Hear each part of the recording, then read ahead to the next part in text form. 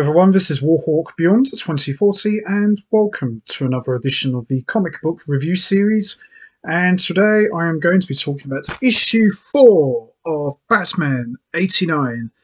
And this features the debut of Robin in this universe. Now, for those of you who know already, Robin was supposed to be in the third Batman movie, Batman Forever, which was originally going to be directed by Tim Burton. And as we all know, Robin never actually appeared in the first two Batman movies, but we know that Robin was originally going to be played by Marlon Wayans, but unfortunately that never saw the light of day. So this is our first official introduction to Robin in this universe, and as you can see here, not really what you would call your traditional Robin costume. He's kind of got more of a ninja sort of attire, as you can tell by the hood and the mask. And this was a look that they adapted to the Arkham games with Tim Drake in Arkham City. So I'm not really entirely sure if Robin would have looked like this in the Tim Burton Batman movies, but it's always interesting to ponder what if, so it's always fun to do that. And it's a very different introduction to Robin because, as we all know, Dick Grayson has always been known as the traditional Robin. Of course, we had Jason Todd, we've had Tim Drake, my favourite Robin of all time, and we've had Kerry Kelly from the Frank Miller Batman graphic novels, and we also have, in recent years, Damian Wayne and Stephanie Brown. So it's been a lot of Robins, but of course we all remember the traditional classic three: Dick Grayson, Jason Todd, and Tim Drake. More so Dick Grayson for obvious reasons. So basically what's happened so far: Harvey Dent got burned after trying to save Drake in the burning building, and now he's officially become Two-Face, but not completely. He's laying there in hospital, one side of his face completely bandaged up, as he's trying to fight the good and the bad sides inside his personality, and we see him holding the classic coin at the end. So they did a great job setting up Harvey Dent to become Two-Face, and now we're going to find out how that's going to play out, but also the introduction to Robin. So let's get straight into it. Let's have a look. So we've got the protest rally going on at the Burnside part of Gotham City with Lieutenant Harvey Bullock. So it looks like Drake will be the new Robin in this universe. Quite an interesting character is Drake. As you can see, there's explosions going off here. And here he is, our first official appearance of Robin in this universe. So we should get a better look. It's a pretty cool design, I must say. Very different to what I was expecting. I was expecting something more like what the costume that Robin had in the animated series, like this red suit, red shirt, and green gloves and green tights sort of thing, like what he had in the 90s cartoon. But I'm kind of glad they went with this. It looks very similar to Azrael from the Nightfall story arc, just without the big metallic gargoyle-like wings. So we see up to this point here, Bruce has already met up with Selina as Catwoman. So there's will they, won't they sort of scenario going on. And here Harvey Dent is trying to escape from hospital. So it looks like he's giving into the Two-Face side of his personality. So by this point, Barbara Gordon in issue 3, she became Commissioner Barbara Gordon. Look at that. That is an amazing shot of Two-Face. Very similar to what they would use in the animated series. So he takes out one of the orderlies.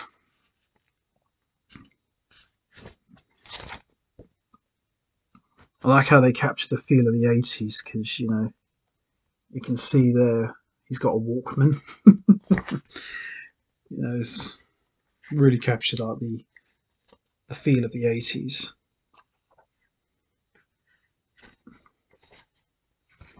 So Drake has now come to Wayne Manor, so him and Bruce are more or less acquainted with each other. And Bruce even says here, "You're always welcome. We're partners in crime now." So it's kind of cool, hinting at the relationship they'll go on to have, or what we think they'll go on to have in this universe. As you can see here, the personalities here, the dynamic between these two is just incredible because Bruce Wayne in this universe is very quiet, doesn't talk a lot, and Drake he's just like very loud and got a sense of humour. So they've really captured the dynamic of the traditional father-ward sort of relationship they have here. They even get into a little scuffle as well. That's kind of cool. Very rarely you see Bruce actually fight in broad daylight, so it's kind of cool here. So we find out it's the same stuff that Harvey Dent got burned with, which was battery acid. But it turns out not to be battery acid, it's actually water. That is an amazing shot there. Looks just like Michael Keaton. So they've more or less established him as Drake Winston. So I would say Drake Winston, he's kind of like Dick Grayson mixed with Tim Drake, with a little bit of Jason Todd's rebellious side. So he's kind of like a combination of the first three Robins, which is cool. Nothing wrong with that. I know it's meant to be Selina Kyle, but when I first saw this, I actually thought it was Harleen Quinzel. I thought, oh, they're actually bringing Harley Quinn into this universe? But it's not. I actually thought for a moment that it was.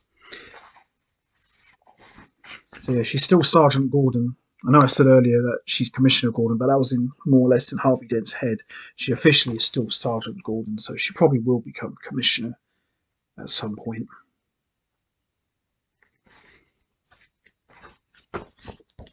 So Selina's obviously up to no good, as we can see. So this is actually the first official time that Selina Kyle and Barbara Gordon have actually met in this universe. So it's kind of cool because I don't think they had much interaction. I don't think I remember them having much interaction in the comics much. I remember in the animated series they did. There might have been some comics where they might have interacted, but I don't remember it. But I'll have to check that out. But I definitely think they might have had at least one or two. I'm not too sure. So there's Harvey Dent there. There's Two-Face now.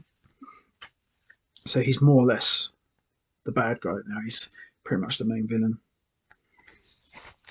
Look at that. That is awesome.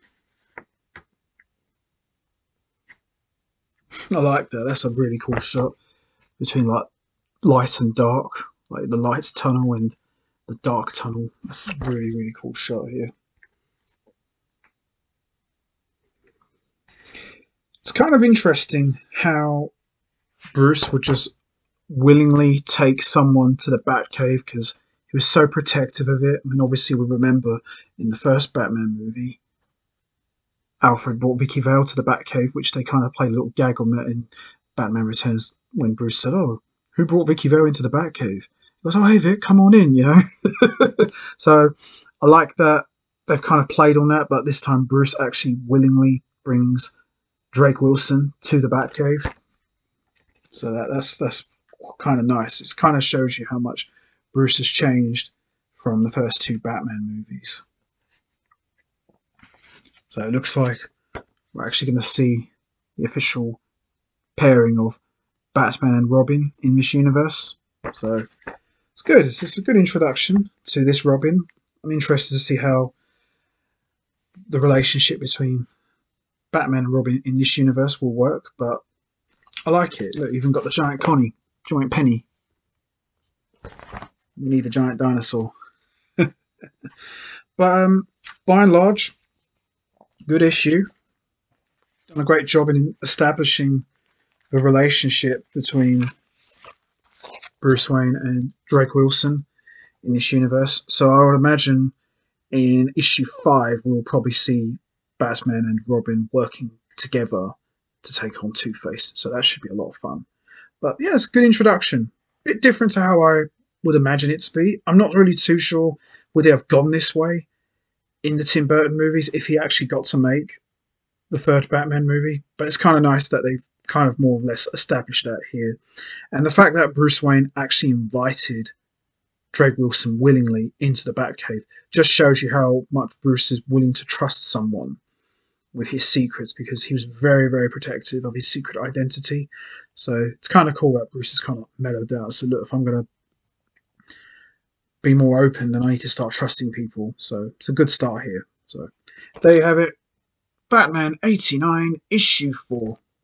Good stuff. Cool introduction to Robin. So that's going to be it from me. I am going to wrap this up now. What is your thoughts and opinions on the introduction to Robin in this universe? Do you think it's a good thing that Bruce willingly invited Drake to not only Wayne Manor, but to the Batcave as well? Do you think they've done a good thing here with mellowing out Bruce's personality more? And also, what is up with Selina Kyle and the disc from Max Shreck's company? What's her hidden agenda?